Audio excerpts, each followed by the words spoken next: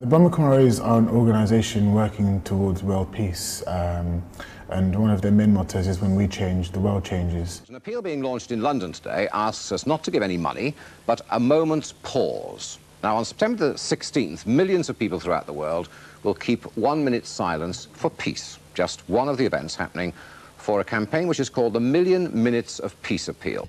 And I'm going to the launch at Trafalgar Square. I think the significant thing about the 1 million minutes of peace was it's something everybody could be involved in, and it linked the sense of inner peace with peace in the world. Come on, James.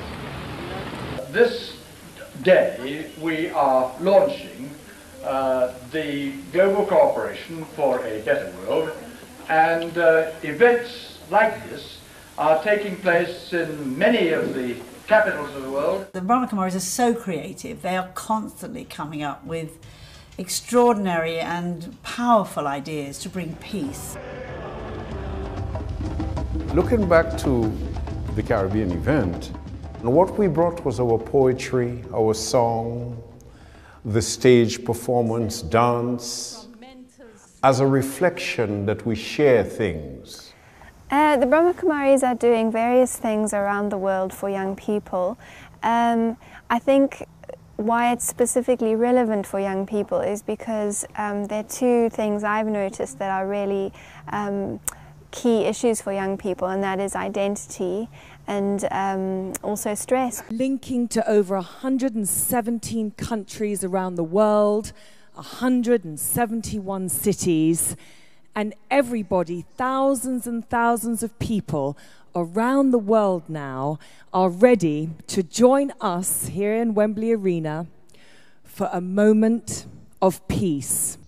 I was very involved with the concept of JAM, the campaign, Just a Minute, of how to take minutes silence into the workplace, into people's lives. I don't even know how many people, hundreds and hundreds of thousands of people in many, many countries across the world.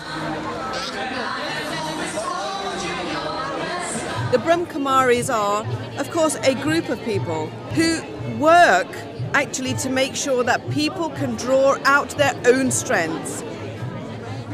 You don't need to be of a particular religion or gender or anything. They give you the tools to sort of realise your own potential, your own spirituality. What's unique about them is they don't ask for a penny.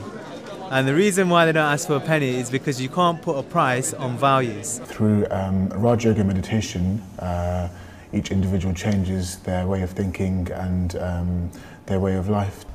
I think the aim of the Brahma Kumaris is to spread hope, just to give people a sense that there is the possibility for real happiness, there is the possibility for real peace, there is the possibility for real freedom. That's it.